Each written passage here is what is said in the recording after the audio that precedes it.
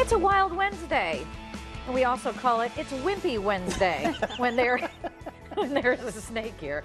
But look at that, the wait's almost over pretty soon. In fact, tomorrow you'll be able to get in and explore the heart of Africa right here in Central Ohio. It's the new region opening at the Columbus Zoo tomorrow. So Tiffany Dollins is here.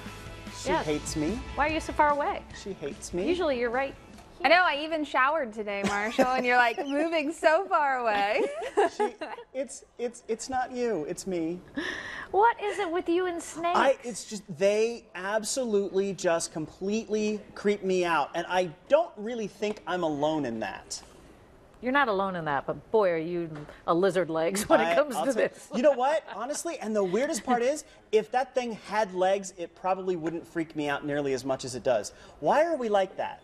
You know, fear is usually a learned behavior. So if you had a parent that was afraid of snakes, or you were never exposed to it, chances are you're probably going as an adult to be afraid of them. But you know, Juicy is a really kind of docile snake. He's do you want to hold him? No. Do you want to hold him? I'll hold him. All right. Stay right where you are. Juicy is because I know you. I know what you're gonna do. Yeah, he's called a Kenyan sand boa, and he looks a lot different than most snakes. Hi, Juicy. If you look at his head, he's got little beady eyes, and his nostrils are on the top of his head because this animal lives almost invisible in the deserts of Africa. They actually live underneath the sand. Under the sand. Under the sand. And look, it has like an overbite. Of course it does. Explain the overbite. Well, their You are mouths evil. are a little You know bit that? different. You are They just typically, since they evil. live underground, they'll go into burrows where animals live. So they're not going to strike too much. Now, most of their predators come from up above, like birds of prey or monitor lizards even. They'll wait for the movement of the sand, and then they'll strike, and then they know where it is. They know where they're at. That's right. So they don't strike as much as other types of snakes. Now, a really neat thing about boas, they don't lay eggs like most other snakes. So this sand boa would give birth to live young. They're a big word called oviviparous, which means they actually hold their eggs inside their body for about 4 months. So they have internal incubation, and then the eggs will actually hatch inside, and the babies will be born live. So the eggs, they hatch inside? That's right. Like they're not like a typical reptile egg. They have a very thin membrane, but we never see them. They're actually housed inside the female, and then they're giving birth to live boas. Wow. He's very short.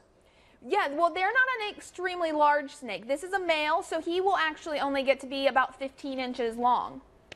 He's got a really fat body. Yeah, very short and stubby, not typical of most other snakes that we're used to seeing. We did some coverage a couple of years ago and had the opportunity to go to Kenya for that and saw I don't know what kind of boa, python, giant, enormous, gargantuan snake that was, but it was like 15 feet long. Yeah, well, so that would probably be a predator for this, It could be a predator for this, that's right. We had the ball python in here maybe a month or so ago that you were terrified of. That's another African species. There's also I told you, Tiffany hates me. There's also the rock python, which gets to be a lot larger than the Kenyan sand boa and the ball python. I am amazed as I'm sitting here holding this little thing and feeling its musculature. Yeah. I mean, it just is so strong. Snakes are almost solid muscle. They're muscle all the way down. So snakes are very strong. Also, he's another constrictor snake. Yeah, he's a squeezer. So those muscles actually aid in helping him digest or to find his food rather. So he'll strike or bite it, then he'll coil around it and kind of suffocate it before he sends it down the hatch. I think I put him to sleep. You might have. Wow.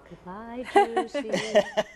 So he's not poisonous per se. No, he's not poisonous, venomous, anything like that actually. He's just a constrictor. So he'll bite and then he'll suffocate, he'll squeeze his food. So the other type of snake would be venomous, which means they have venom inside of their fangs. Poisonous would be if something were to eat it, it would have toxins that it would release. So snakes are typically not poisonous, more so venomous. Okay, that's a fair distinction. So Juicy's going to be over there at the Heart of Africa. Tell us about that exhibit. Well, Juicy will not have an exhibit at Heart of Africa, but you may see him. Maybe we'll be walking the path with him from time to time, but they are part of our Animal Encounters village, the Kenyan sand boa. But the Heart of Africa opens tomorrow. Of course, we have been waiting years for it at the Columbus Zoo. Jack, of course, is going to be there. Jack will be there tomorrow. And Betty White. Betty White. So for those of you who are Golden Girls fans, you probably know of Betty White, but what a lot of people don't know about Betty White is she's a huge animal advocate. She loves animals, and Jack and her are very good friends. She made a trip to the Columbus Zoo many years ago, I think back in the 70s, and they became good friends and have kind of continued that friendship. So when she heard that we have our ribbon cutting ceremony tomorrow, which by the way is at 9:30 if you want to come out to the zoo for that, Betty White and Jack Hanna will be there to open Heart of Africa. And like I said, we've been waiting years for this exhibit. So it's so exciting, not only for all of Columbus, but for us at the zoo to see it open. We've been seeing it being built for the last couple years.